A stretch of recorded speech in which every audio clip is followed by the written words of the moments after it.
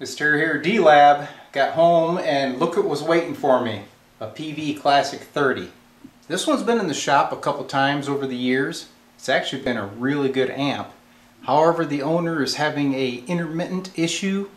He'll play it for 8 hours straight and it'll work great. Then they'll go to play it and it's dead. Well, I've got the back opened and the first thing I see is the output tubes are not lighting. So let's check it out. So here's the situation. If you take a look close, you can see the filaments are on the 12AX7 tubes, but the 6BQ5s are stone cold. No filaments. And that would answer why this thing completely goes dead. No output, because the output tubes aren't on, right? So we're going to have to open it up and inspect the circuit board for cracks. Maybe there's a current limiting resistor that's open. Whatever it is, it should be minor because this is an intermittent issue. So I've opened up the amp and the first thing I spotted, take a look at these diodes here. You can see they've been a little warm. The adhesive is kind of discolored. There's some jumper wires here and those go to these little 3 ohm resistors, and those resistors are in series with the filament voltage going to just the 6BQ5s. So with all this heating that we see here, and we also got these big wire wound resistors that are famous for developing bad connections, it's probably right here. So let's flip it on and I'm going to kind of poke around and we'll see if those filaments come on. Alright, I've killed the lights in the shop and you guys get to focus on the tubes, and I'm going to be back here on the circuit board moving things and we'll see if I can find this intermittent connection. Oh, look at there. They came on already, of course. Now, I was in here looking around and I moved one little wire. It appeared to be loose. I'm playing with it. It'd be nice if I could get this thing to die again. Then I'd know for sure, wouldn't I?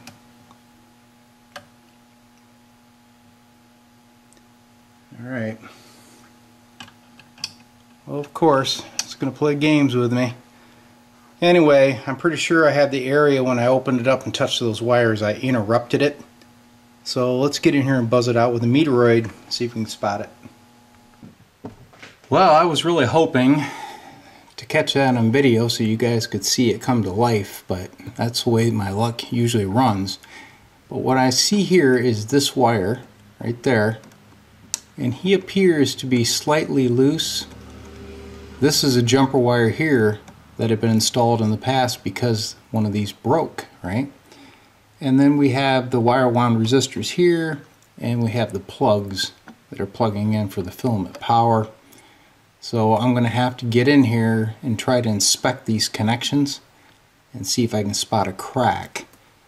But the first ones I suspect is this guy. This guy appears to be loose. See how easily it moves in that connection? So let me get a meter on here and see if we can catch that. So I found the culprit. You see that 13.9 ohms on my meter?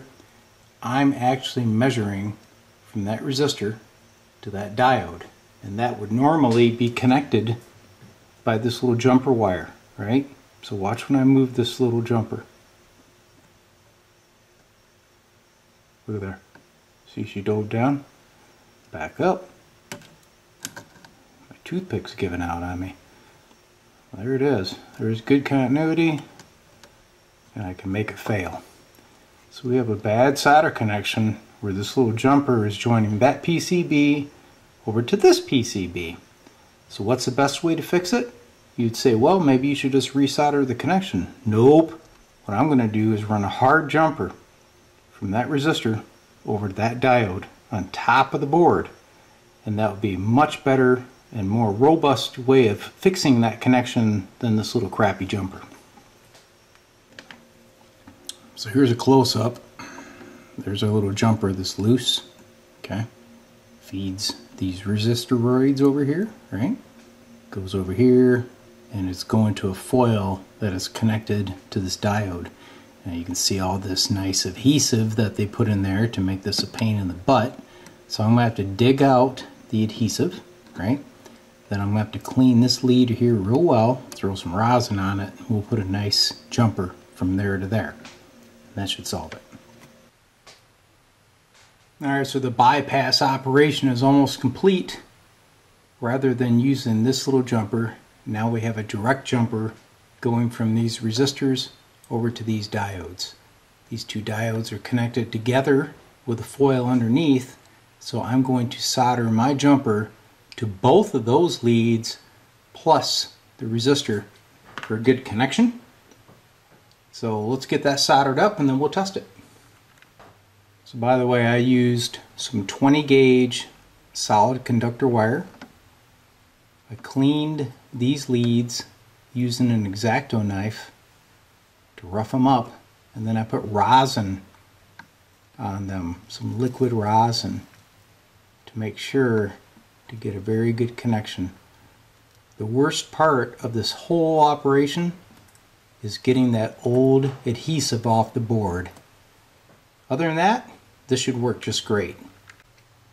Here we go, powering it up.